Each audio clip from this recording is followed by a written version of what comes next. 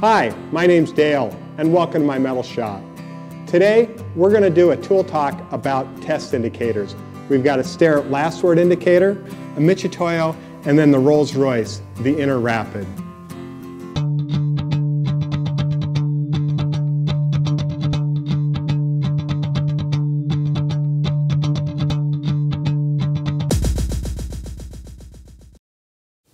What is a test indicator and why is it different than a dial indicator?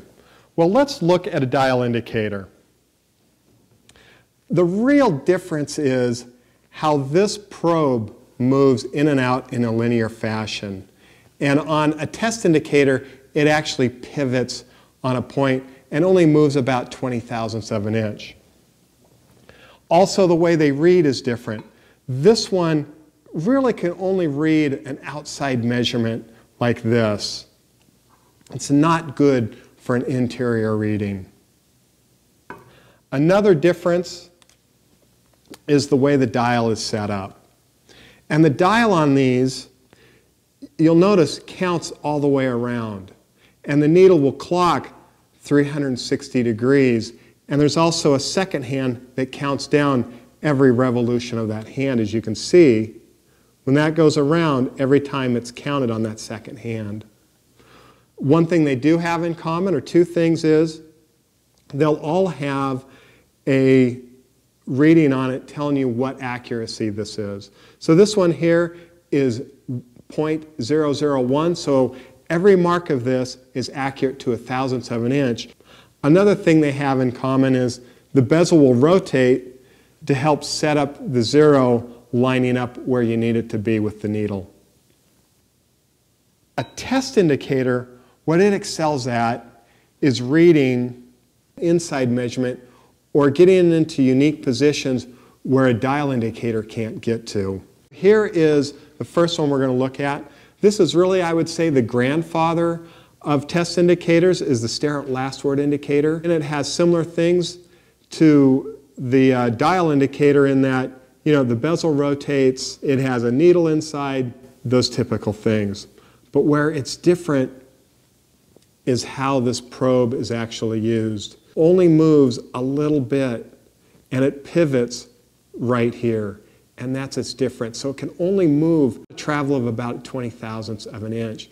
That dial indicator can move about 1 inch. Some of them will move up to 3 or 4 inches. So they can do a lot with that linear travel, but they can't get inside a hole as easily as we can with one of these. This one here, what makes it different than these other two is the probe only moves in one direction until you hit the lever on the side,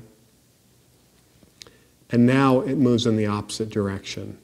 Another thing that separates this from a dial indicator is if you read the numbers on the face, you'll see that it counts, 0, 5, 10, 15, and then on the other side, it counts 5, 10, 15. So the numbering system doesn't go all the way around, and that's what makes these different.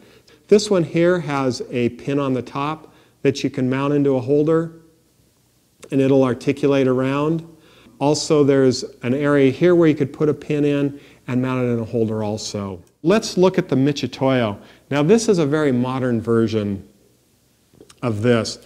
Some of the things that are different, the way this probe, it actually reads in both directions, which is excellent.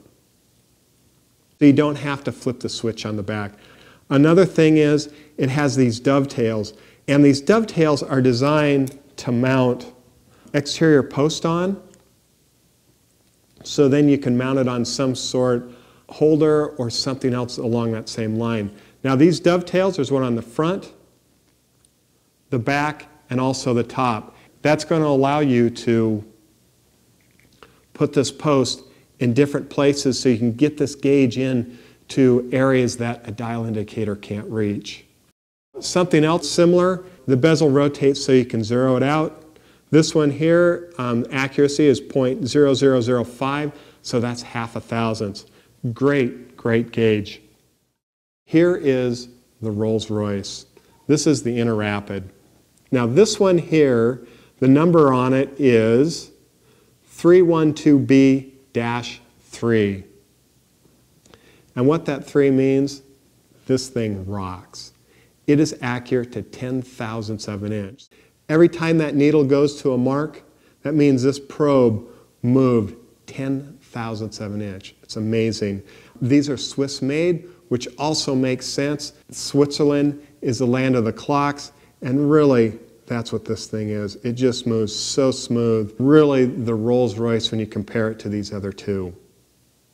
Now, let's talk about proper setup of a test indicator. Remember, this probe pivots, and on a dial indicator, the probe moves in a linear fashion.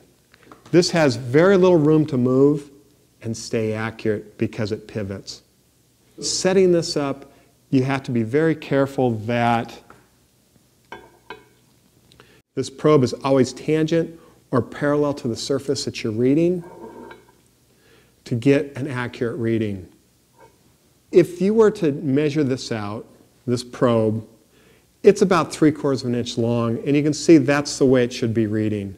Now let's say if we moved it down here and try to get a reading, well, now the probe is only out from the center pivot about 3/8 of an inch, so it's about half the distance, and you won't get the same reading.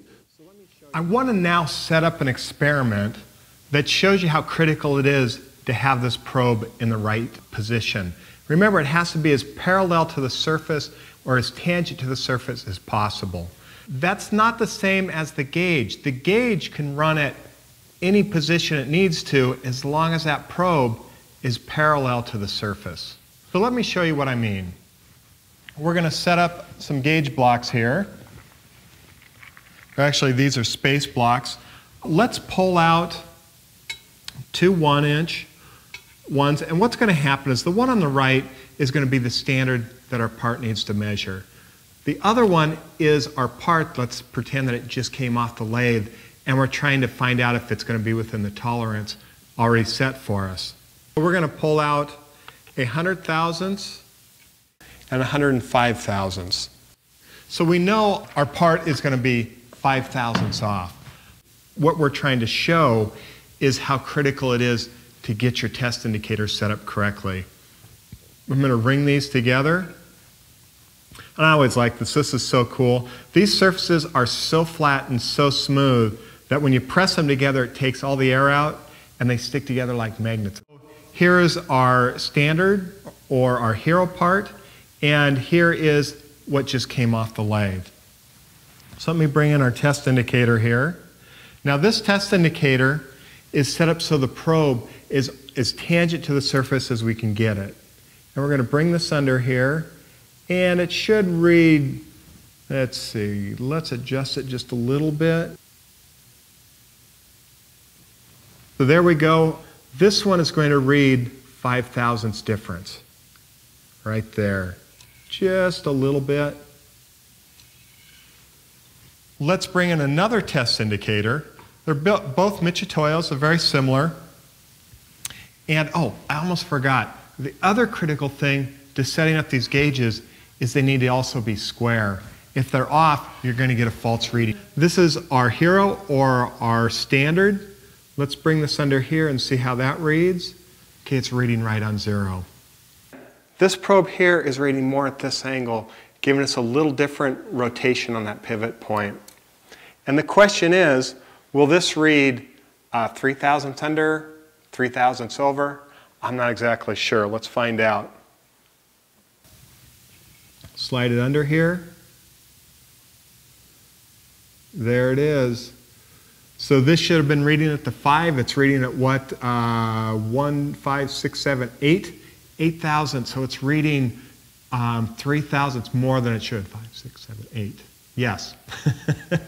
3 thousandths more than it should. So let's bring back in our hero, our standard. So it reads at 0. This one here, like I said, should read at 5. And it's reading at 8. Quite a difference. That's how critical it is to set these gauges up correctly. I hope you've liked this demonstration. Until next time, go out in your shop, build something cool. Thanks.